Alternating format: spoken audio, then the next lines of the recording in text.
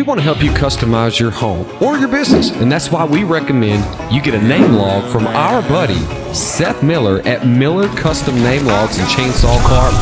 Alan has one in his yard right now, and it's perfect. But that's not all Seth does. Seth can take a chainsaw and make some of the most amazing things.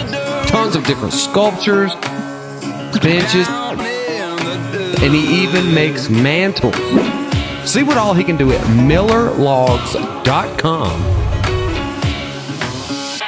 Seth's got all sorts of videos and all, you can see the creation come to life. And please check out his Facebook page. Or you can just stop by. He's located on Highway 34 between Piedmont and Patterson, Missouri.